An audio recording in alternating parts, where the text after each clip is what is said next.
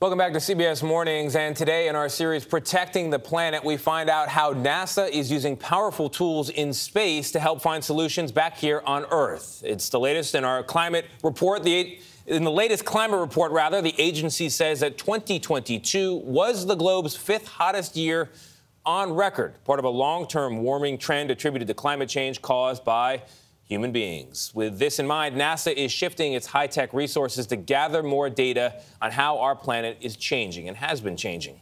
Senior national and environmental correspondent Ben Tracy takes us inside the space program's new Earth-focused missions to help us better understand our rapidly warming world.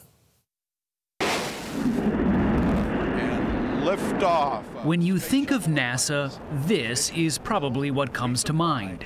Shuttle launches blasting astronauts into space, high-powered telescopes capturing otherworldly images, and rovers exploring far-off planets. But with our own planet now undergoing dramatic and devastating changes, NASA is turning its eyes back towards Earth. NASA is the tip of the spear for climate change. Randy Friedel is Deputy Director of Earth Science at NASA's Jet Propulsion Laboratory in Pasadena, California. He points to NASA's new Earth System Observatory, a series of 5 advanced satellite missions that will monitor nearly every aspect of our planet, from bedrock to atmosphere. We turn with a renewed focus to our home planet of Earth. It will give NASA a 3D view of how the Earth's systems are operating and impacted by climate change. Are you kind of looking at the vital signs of planet Earth? That's exactly what we're doing, and really looking at the heartbeat of the planet. Just a whole host of things that we are tracking every single day. And the liftoff. In December, NASA launched a rocket from California carrying a satellite called SWOT, which stands for Surface Water and Ocean Topography.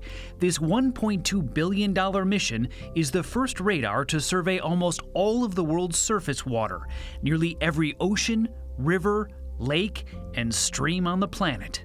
Basically, this thing can survey 6 million bodies of water every 3 weeks. Yeah, that's right. It can cover everything. Project scientist Paul Rosen says SWOT will help to better detect and plan for floods, droughts, and rising seas, which are expected to make many coastal areas around the world uninhabitable in the decades to come. And this is a NASA animation of its upcoming mission, NISAR, scheduled to launch next year in a joint project with India's space program. The satellite will use 2 different radar systems to track subtle changes in Earth's surface to less than a ½ inch. This will allow better detection of ice sheet collapse and the melting of glaciers. It will track deforestation, which contributes to global warming, and also monitor groundwater supplies and even soil moisture, which can help predict the risk of wildfires.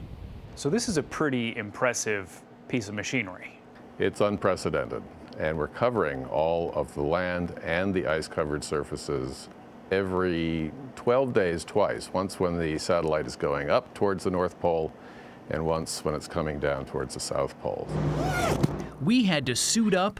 Does that look all right? Good to go. Good to go? Yeah. All right. And get any dust particles blown off of us before they would let us in here. This is the big clean room, High Bay 2. NASA's so-called clean room, where they're testing NISAR's sensitive mechanics. This is it? Before shipping all of this over to India next month. Is this the most advanced radar NASA's ever put up into space? Yeah, I'd say by far it's the most advanced radar. And NASA plans to share the data from all of these missions with scientists and governments to better understand and adapt to climate change. So you've been working on this for more than 10 years.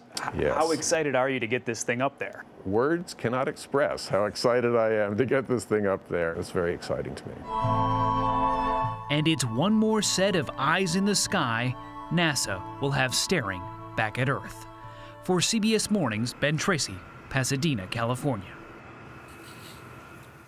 So it's nice to understand what's to come, but some things it's a harsh reality when you look at the future. They're not bringing back good news. They're not seeing good things. And we seem to be counting on some kind of technological solution in the future because we're not making changes in the present to avoid what scientists say is coming. It sucks for the coastal communities. They're so beautiful. But there's still time for us to change. There is time. Help the planet. Yeah, it's true.